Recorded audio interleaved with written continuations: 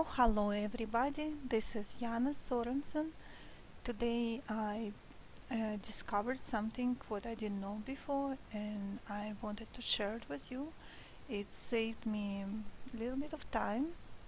So this is one of my everyday processes when I have to excuse me, release the fabs, and after now I'm fortunate that I have Magic Link right on my computer, so I can run it right here.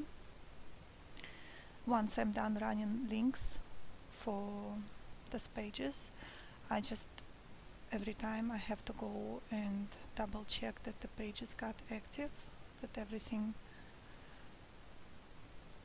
So typically I have to go and check page by page, make sure everything is active.